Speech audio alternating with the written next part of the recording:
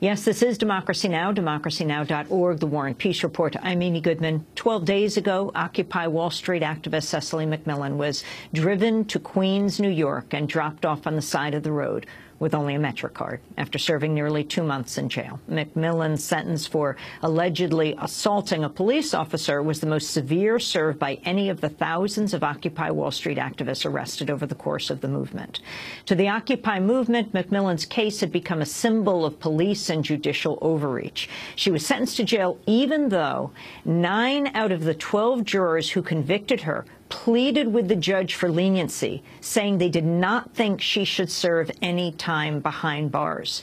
Cecily McMillan was arrested March 2012 as protesters tried to reoccupy Zuccotti Park 6 months after the Occupy Wall Street movement began.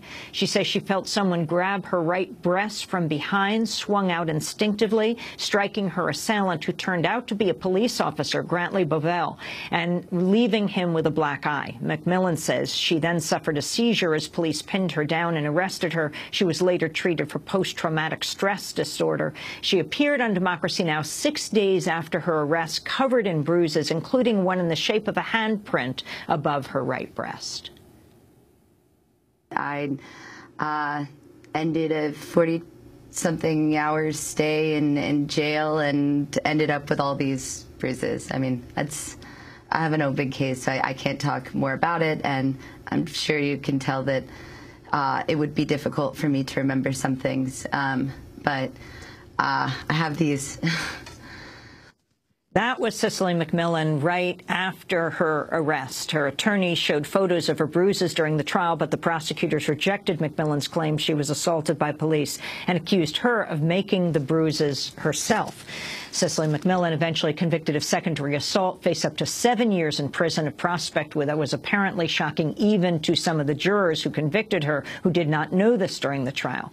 The jurors were reportedly barred from researching the case during the trial, including potential sentences. One juror later told the Guardian newspaper most wanted her to do probation, maybe some community service. Well, McMillan was ultimately sentenced to 3 months in jail, 5 years of probation. She was released earlier this month, joins us now. Welcome back to Democracy Now! Thank you for having me. So how are you doing? How was, you spent your time at Rikers? It's very discombobulating to be out now. Honestly, it's hard to return to my even loving and supportive community after essentially creating a family in there, people that really sustained me and people who really understand what it means to have all of your agency taken away, to be constantly in a humiliating and oppressive situation, and then to be out here, everything from selecting an outfit to learning how to, rework the internet has been a very difficult feat. So we didn't get to talk to you when you were sentenced and went to prison. The response not only of people outside, but the jurors themselves. What was your response to them? Very rare to write a letter like that to a judge to say, do not imprison her.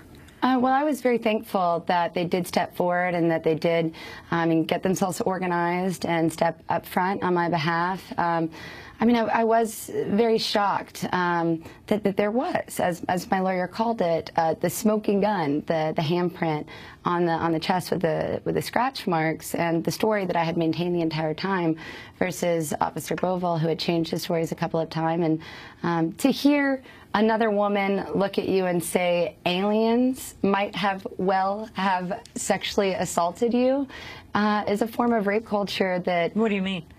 Well, that's what the DA said. They said it was more likely that aliens assaulted me than Officer Bovell, and essentially said that I was a liar, which is something that women experience all of the time when they try to speak out against their sexual assaulters. And so you went to jail. Yeah. Describe a day in jail. Well, every day is mostly waiting. You have to wait for I never went to sick call and was there for less than 6 hours. You could be waiting for up to 12 hours to see a doctor, even sometimes 12 hours, 2 or 3 days in a row.